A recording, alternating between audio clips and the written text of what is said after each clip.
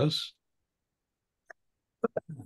Got it. Well, thank y'all for making some time to do this. And let me introduce the two of you. Zion, this is Tom Gruber. Tom graduated from Strake Jesuit in 1977 and then went on to have a long and very successful career in technology. Zion graduated in 2022 and after a very successful career here, especially in debate. And I know, Tom, the last time that we talked, or in the summer, you mentioned your experience of debate and being in the debate program here at Strake Jesuit, and how helpful that was and meaningful that was. And so I thought, well, let's introduce one of our most successful debate competitors with someone who is very successful and interested in debate. So that's kind of how this came about. And I guess, Tom, you said when we talked how meaningful debate was. I guess maybe you could say a little bit more about that and how I don't know, how you think it helped you. Oh, yeah, absolutely. I mean, from the beginning, you think about what you have to do to prepare for and to execute in debate. You have to be able to research a broad range of knowledge, because these days, competitive techniques involve like trying to find corners that are not good. So basically cover the whole, be broadly educated in an area, going to the library, understanding things in depth, and then bringing to bear that information as evidence. So you have to have critical thinking skills, persuasive thinking skills that you have to be prepared for. And then, of course, in the actual moment of truth, like you're in a round, you need to think on your feet, analyze, understand, prioritize, respond, and so on. So that's exactly the same skills you need to do a lot of professional jobs. And so, like, as me, I'm an entrepreneur. I've done a whole string of companies. One of them is Siri, and people know that one well. It has a lot of users. But every single time, it involves understanding a broad domain, understanding how a particular thing might, like, for instance, you might think of a company like a case in debate. Like, okay, here's its point of view. I think we should do this thing. And if we did this thing, this good thing would happen. And you want to make the argument for that. Well, that's what you do when you pitch for investors. You say to the investors, who are generalists, they don't really know as much as you do about something. You say to them, hey, I think you ought to put your money here because it's going to pay off this way and it's going to have this impact on the world. That skill is amazing. It's hard to see because when you see debate happening, I'd like to hear all about Zion, how it happens today. It doesn't look like a business meeting, anything like that. But the cognitive skills involved are the same. And of all the things I've, learned from high school at Strake Jesuit, there was a bunch, that were important, math and so on. But that ability to understand, analyze, bring evidence to bear, and persuade has been really useful my entire life. That's great. You asked Tom this summer that you were curious to know how debate has or has not changed from when you were involved in it. And so, yeah, I don't know how we get into that, but Zion, what's been your experience of debate here, and what would be a typical, how do you prepare? I don't know, Tom, you might have a better idea of how to answer that question or ask that question. Well, I don't know how to answer the question, but I mean, when I was a senior and like at the top of my game in debate, I had 8 trays of 4x6 cards or whatever they were. Yeah. I mean, trays of cards in these sort of salesman cases that we carried around. I mean, it was a mini library, of course, prepared in briefing books and so on, kind of like lawyers in a sense, but it was something that was just waiting for the computer age, which hadn't quite arrived yet. So I'm sure that, in your world, I don't know if I assume they let you bring a computer into a debate room. I'm not sure. But it seems like you would. Now we're talking about very sophisticated indexing, retrieval, and much larger libraries of content to draw from when you're putting together an argument. Is that right? That is right. Yeah. And I think I've almost experienced 3 different eras of debate with pre-COVID, during COVID, and after COVID. And so it's been interesting to see how technology has had even a bigger effect during quarantine, because there was an era of debate for like 2 years where everything was fully online. And so what that did is it brought a lot more new different people to tournaments, but it also like made this element of like hybrid debate an idea. And I think like a lot of the discourse between the debate like members that happened was a lot more frequent and happening over like online servers and things like that. And so now when we get back into like, I think I think now debate's pretty much as in person as it has been before. I see a lot of effects of COVID. Like I think that it's kind of affect like beyond the competition, the socialization of members in the community, and that it's not as social anymore. And the competitive like competition part about it, I don't know how to explain it. It's just kind of different. And I honestly think it's a little bit less nuanced and robust than it was beforehand. Um, I don't really know why that is the case, but I've noticed like within the last year or two that debates tend to be a little bit more shallow than they were beforehand. I think people have become like very reliant in technology in terms of like how they make and store their argumentation. So people are less accustomed to like thinking on their feet and thinking just paper and pen. So that's something that I've definitely seen within like over the years as well. And it's really interesting. I'm trying to imagine how, like, I can imagine there's a lot of clicking on Zoom as people are putting together their argument. But yeah, that's really intriguing because there is something about paper and pen. We use, just for those people who are maybe more than 40 or whatever in the audience. I mean, like we used to do it with what lawyers use. Legal, they call it legal pad because that's what lawyers use. Long pads of paper, about 30% longer than normal paper.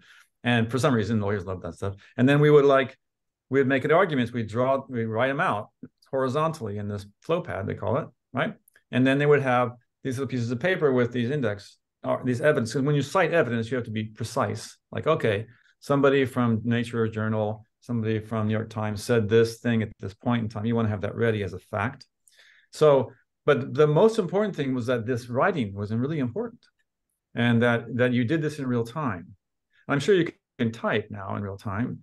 But that meant that also there was timing was part of the game. Mm-hmm. That people would there would be like a strategy that some people could think fast and type that or write fast and respond fast. Other people would be more kind of slow but articulate or maybe more persuasive in kind of a storytelling way that doesn't require so many facts and everything.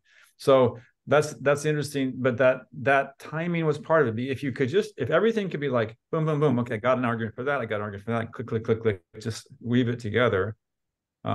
I'm not sure what it feels like. I haven't seen a debate in many years, but I can imagine that could change it. So I'm not a Luddite. I like technology. I can't read my own writing on a piece of paper, so I'd be happy to see that flow pad replaced with something else. But I hear what you're saying, Zion, that maybe because of the timing now, it becomes more mechanical, like more reflexive, like superficial. Yeah. It's like, wow, how am I going to get this point across? I only have 3 minutes to do it. What am I going to say? Yeah. Zion, go ahead. Sorry. Well, I was just gonna say, like, we definitely still have like flow pads, but it's a lot more digital. I'm one of the few who still use paper, actually. I strongly advocate for it. I think it allows a little bit more flexibility in like thinking, and you can visualize that on paper than like doing it on computer can do, and organizational things. But it's a lot moving to like online flow pads, and then like cards. There's just, because they're online now and you don't have to like bring them in physically, there's just like an infinite abundance amount. And so that does change like the way that you prepare for evidence and the way that you respond to evidence, because there's just like, especially in college, because I'm like debating in college and the rounds are 2 hours now. And it's just like a bunch of cards that you really have to like be able to prepare for, but also it's a different kind of preparation. And then, yeah, it's pretty very fast paced as well. So I think that, like you said, it's become a little bit more mechanical. And I definitely am seeing like downsides to it, if that makes sense. But I don't know if there's much I can do, because it's like a new generation of people coming in that have not seen debate in a way that I saw it before COVID, which is also kind of wild. A really interesting insight before COVID, Africa, because before COVID, you were physically in a room, right, with the judges, with the other opponents, your colleague. You could whisper to your colleague, and it's just, yeah, that's really interesting. It could be a different change. Let me ask you this, Zion, like the other thing about that when you were kind of in this room and you stood up, it's like time to stand up and make a talk, make a speech, right? There's something real present about. There's something, I don't know how to say it, but there's a kind of a moment there that's emotional, and you feel it. You feel the room. You feel the spirit of the thing. I don't know what happens when you're online with that. Is that something that changed after COVID and now a more digitized version of this? No, yeah, that's a very real question. Because you're right, there is something very profound in that, and you learn to be able to captivate a room in that from the second you stand up to the end of your speech. And especially as I got more successful, like my rooms would be pretty packed with spectators. And so then that changed to where like the people weren't going anywhere, but it was just like a bunch of Zoom screens and like it wasn't even like cameras, just like Zoom names. And so it doesn't, I don't know, it changed my ability to connect with those in the room. And it almost sometimes it felt like I was speaking to myself. Interesting. Well, I just recently got invited to give a talk do a debate at the Harvard Union. No, I'm Really? sorry, the Cambridge Union, not the Harvard Union, the Cambridge Union, the one in England. Awesome. The Awesome. Oxford, I mean, it's really offensive for those people who go to Oxford or Cambridge to confuse the two because they're like rivals. But Oxford Union, sorry, probably Oxford Union. Anyway, the one that they claim to be the famous debate. So, but there's a case where they put them in like, white tie and suits and everything, and you're in this ancient room with the wood on the walls, and then in sort of British parliamentary style, you have all these guys like from the audience like shouting stuff at you and stuff during the thing. But that's a theater you couldn't recreate in Zoom. It's so cool. Unfortunately, timing wise, I couldn't make it at the time, but maybe we'll figure out a way. But I can see that, but it's also kind of almost a Monty Python sketch of what a debate could be, because they have members of parliament there stand up and give talks, and then they're just like slandering their opponents in like and just these horrible, like just over the top like stuff. It's just almost it's just speaking to a comedy audience almost. But it is still debate, which is funny. It's the taking the old robes and putting them on the new people. Yeah, it's pretty cool. Let me ask you about something else. Since you're like what, 26 or something? How old are you right now? You're in college. 19, I'm 19. You're 19. Oh, so you just got into college. Okay, Yeah. you're just starting your debate career. Okay, so obviously you're born digital. So we have a world now where folks used to read books, and I mean actual from the cover to cover. We used to, not that that's not possible with ebooks, but also we used to like think articles were kind of like the unit of content, blah blah blah. It's getting shorter and shorter, and now of course we have a 140 character like tweet or an X. See, X doesn't work as a noun.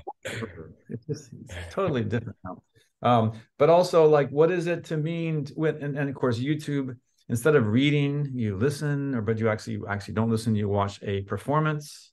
And so now debate is kind of, based on the idea that language has power and language means something.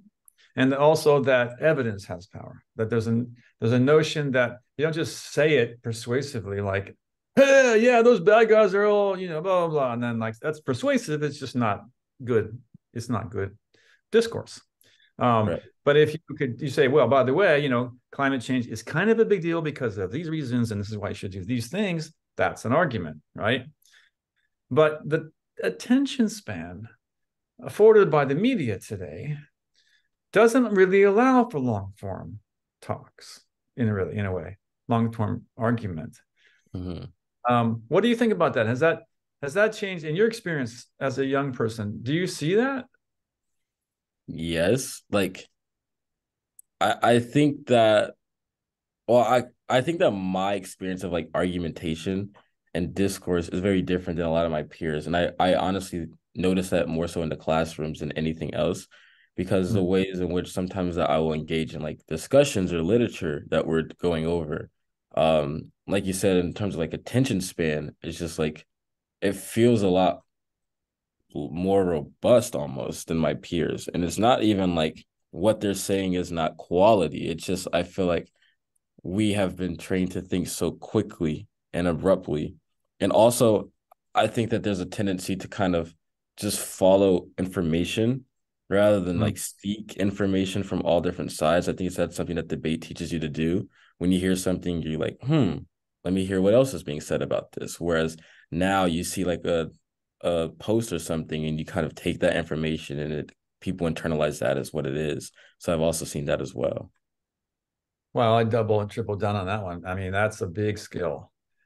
People used to say, oh, debaters like lawyers or whatever. But actually, there's a point in which the good way in which debaters are like lawyers, which is lawyers are hired to make a point of view, to take a point of view and execute on it. Right. And so now lawyers are positioned as mercantile, like they'll take whatever point of view they get paid to have. But even in debate, we could argue, we're saying, okay, flip a coin, positive, negative. What side are you taking here? And it's not just even side, just like given the affirmative, what are your possible responses on the negative? So these are things that we have a choice to, we can say things with conviction and believe in them and give our best at making the case, even for opposing points of view, right? That's really the reason most of my colleagues in debate went on to be lawyers. I became kind of more of a scientist, but I use the same skills in science. It's thinking about, because in science is the ultimate kind of intellectual debate. It just happens at a different pace and a different way than like legal debate. But it's still the same thing. Like, I don't know. I think cold fusion is possible. Really? I don't think so. Why don't you think so? Because I'm an old fart. Well, that's not a good answer. Give me some more evidence. Well, how about evidence for this? Okay, blah, blah, blah. And they go back and forth and then everything kind of settle out, these controversial things, right? And so that's people call that the spiral of the dialectic, right? Where it gets, you actually, by arguing things from different points of view with sincerity, with integrity, you actually get closer to a real truth or a real insight, right? And that, I think if we can lead, I mean, folks like you ought to be can lead the new generation of like, hey guys, it's not a matter of what's trending is true. Trending isn't true. Okay. There's another way of thinking about this. Yeah. So it's interesting. A few moments ago, we got, y'all were talking about, technology and almost kind of, expressing the limits of technology and maybe how it has been limiting. But, Tom, you were obviously deeply involved in technology for a lot of your career and helping found Siri and invent that. And before that, other things. But I guess AI is a topic that's on everybody's mind, and especially in education. Zion, how is it? Is it a topic at Harvard? AI among students, teachers, what's happening in the conversation right now? Yeah, it definitely is. So I'm an editorial writer for the Harvard Crimson, which is like our newspaper journalism here. And one of the things we've been talking about is like AI and how the schools responded to it. And I've been pretty interested to see Harvard's response. And it's more of a like, especially concerning ChatGPT, it's less of a like, this is not allowed, but more so like, let's think about ways that we can utilize this to better enhance the ways that we think and engage in our classes.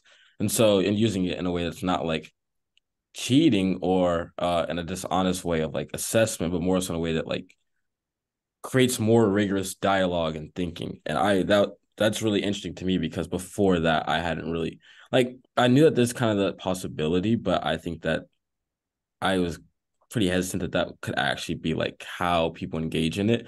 But that seems to be kind of the route that most of the teachers here are taking. I think that, it's a good goal, but how are they achieving that? Of how right, that's what I was going to say, because I think there's a struggle in almost monitoring or ensuring that AI is used in the ways in which you want to use. So that almost forces them to have more of an open-ended like goal with it, because I think that if anything that's a little bit more restrictive, I'm unsure in their ability to monitor it. But it's all like very new, especially in terms of ChatGPT. I think that teachers and like administrators are still trying to figure out like what this means, how do we use it, should we use it, and things like that. And so it's very interesting to see how like teachers and administrators are talking about it, but also students, because I think that the goals in mind with students here and administrators here are not the same in terms of AI. Yeah, no, it's interesting. I was just trying to put it in context with you guys. Father Jeff, like, okay, most of the folks that graduate from your institution are fairly good at writing a sentence, putting together a paper even. We have a crisis in education where a lot of people get out of high school and can't, right? And so they might get into college and go, well, I mean, I could write this pretty bad essay, or I can get this thing to help me write it, right?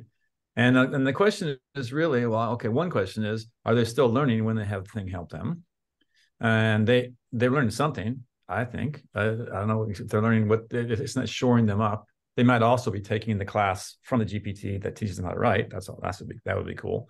But then when you up it to like your game, like at Harvard or Strake Jesuit graduates, where people are fairly good at writing.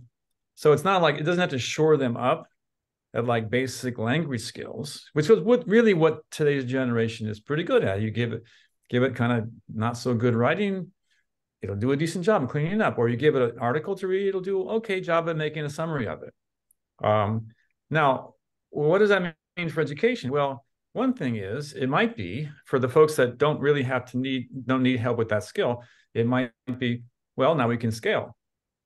I was just literally an hour ago talking to a bunch of entrepreneurs who are building a thing so that you can read, instead of reading how many papers a week you read, it can create this environment where the AI is reading all of the papers and all of your peers are getting all of the summaries that they need at scale and commenting. So they're operating at this sort of like hyper speed review process of the entire scientific literature. So that now, because right now, I mean, the status quo would be like, I'm reading the paper. It's really boring, but I'm going to get myself through it because I'm a professional in this field. And then maybe if I have extra time, I might write a little summary in my favorite social media thing or in my notes or something. It doesn't scale, right? But if you had all of the published literature of science constantly being digested by AI, and then constantly being fed to people who with an intelligent interest profile. And now the fact that we might have this summary level intro to a broad swath of content, then it's, there's a paper I really want to read the original on. Okay, boom. Right, I can go down there and plow in there and read the whole thing, right?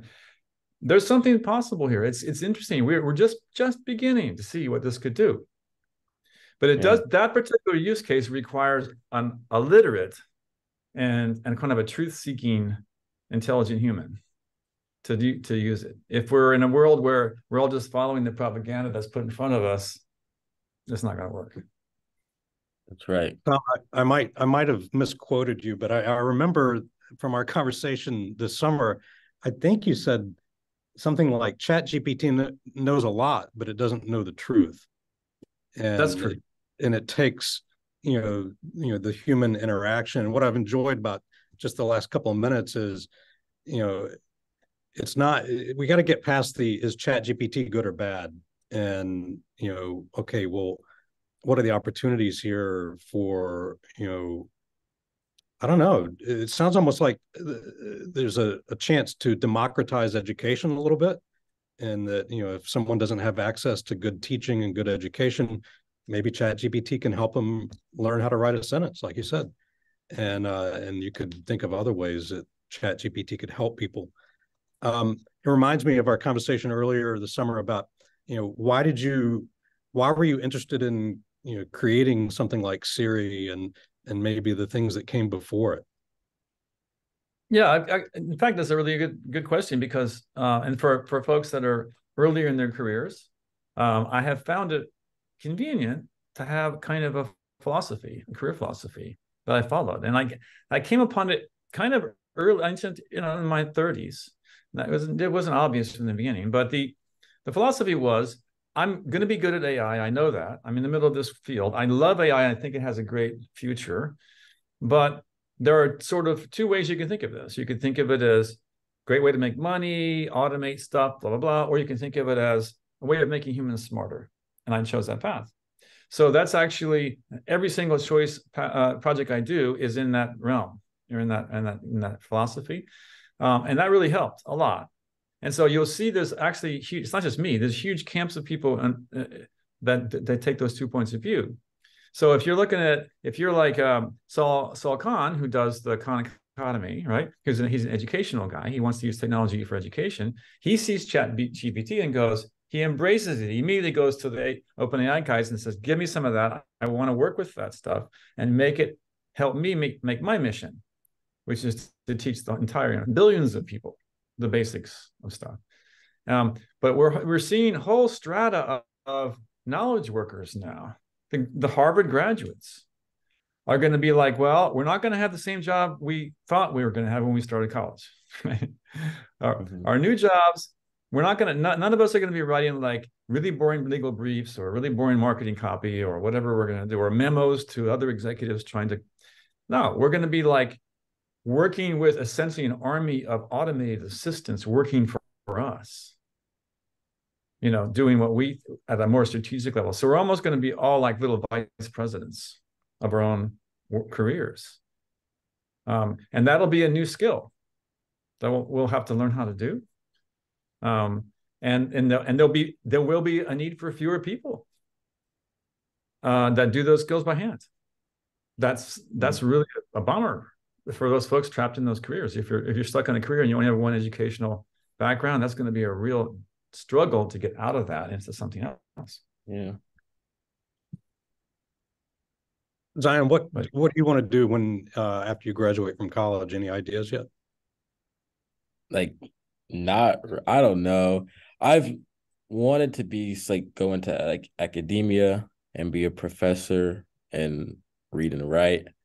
I've considered the possibility of law school. Lately I've also been considering something more interpersonal, like I don't really know what it would look like, but almost like a group counselor role as something that I would consider as well. I don't really know, but all of those things are things that I've thought about. Do you think the language models today will change the nature? Let's say you were thinking about going to law school, become a lawyer. You think that career is going to be completely different by the time you graduate? I think so, because the way that you like consume information and produce information and just any ways in which you interact with it is drastically different already, but it's continuing to be drastically different. So I think that it's almost hard to even conceptualize like what certain things will look like as things continue to progress. Yeah, it's hard to have a future-proof plan for your career today if you're a young person. It's tricky. Although I will argue for the skills that you have as a champion debater. Thinking on your feet, assessing information quickly, seeing the big picture, being able to see multiple perspectives on an issue. Those continue to be really valuable. And if you think about like the places where this automation might come in, for instance, I'm a skilled like software engineer, right? I mean, and I don't really program that much anymore, but I manage people who do, and I, whatever. But I know how to do it. I was great at one point. So that job is completely going to be different in a few years. So really the skill now will be like, but here's the difference. If you, as I get in my career, I was able to afford to buy, hire programmers rather than do the programming myself. And I had to learn, how do you tell another intelligent agent to create a program that does a thing you want? That's a different skill than doing it directly. When you do it directly, and a lot of people have that thrill of having been the producer and the director and everything all together, like, I made a video game and I did it all, I conceived of it and I implemented it and it's really cool. But as these projects get bigger, you see some people think of the idea and the vision of what it could be, and then they hire lots and lots of people to do bits of it until you end up with lots of programmers or lots of, say, creative people. And now we have a world where a lot of that lower level stuff is going to be automated. And it's true in law, by the way, as well, too. Right. And so I think we might want to, so one way of thinking about the sort of meta strategy for how do you think about your future? And you're smart to not pick one now because you're 19. But I mean, because the society says you should know by now, especially if you're at Harvard, right? But it does. Yes. There's no way you can. How can you possibly know what you're going to do? Yeah, but when I was 19 in college, I was a psych major, and I loved it. I'm good at psychology. I just got my degree in psychology, but I added computer science like a year later when the computer arrived. There was no computer at my college, and then there was one, and immediately we created a computer major, and I became a double major in computers. And so it might be like, there might be a thing like halfway, your sophomore year, it's like, I don't know, AI administrator. I don't know what you call it. How do you manage, an enormous resource of knowledge creation and knowledge workers that are synthetic? Seems like, no matter what you choose to do, Zion, and then what you got to have some guiding principle. And, Tom, you said you had your philosophy, which way you want to go in this. And Tom, I don't think that I don't know how much the phrase was used on campus here in the 70s, but, forming men for others is what we do. And, I think that, if that's your guiding philosophy, that you've got these critical thinking skills and you're remaining nimble, not deciding on anything yet, but your guiding principle is I'm going to be a man for others. There's a whole lot of things you can do. A lot of things are still open to you. You haven't narrowed yourself to one thing. Just plugging our mission a little bit. No, I think that's a really good mission. And by the way, it gets more relevant the older you get too. It turns out, I mean, the thing about it is, if we look at, and folks in your generations, I know you guys have a kind of an angst for good reason. Like, the world is a mess and it's getting worse, and systems are breaking down. Even the notion of liberal democratic governance might be gone by the time you get out of college. I mean, it's crazy how fast things are moving. So but some people's response is, whatever, I can't do anything. But actually figuring out that you can. I mean, the only way it's going to get fixed is that people step up and do something for the society. Like, be there to fix the system, not just to get the boat in the backyard and everything, but actually fix the system so that, 8 billion people will be better off. And it's a pretty good North Star, because you can still do individual things towards that, right? As long as the guiding principle is there, like, do it for others. I like that. Sound like a deal, Zion? Yeah, it does.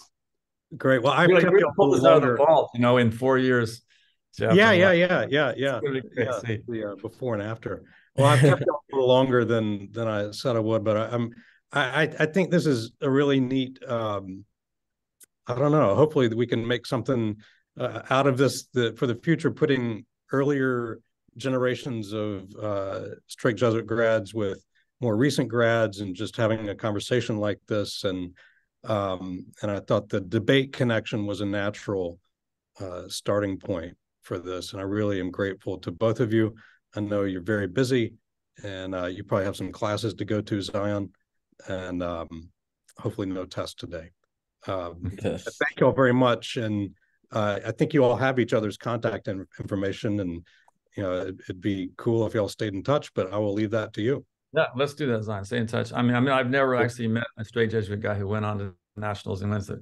That's great. Congratulations. Good thing. I got fairly close, and I was like, thankful I didn't actually get because of the workload that it flies in the committee. So, but you did. Congratulations. I'm impressed and proud of you. So, yeah, let's stay in touch. And Father Jeff, I appreciate what you putting this together. This is really cool. Really cool experience. Yeah, thank you. It's been great.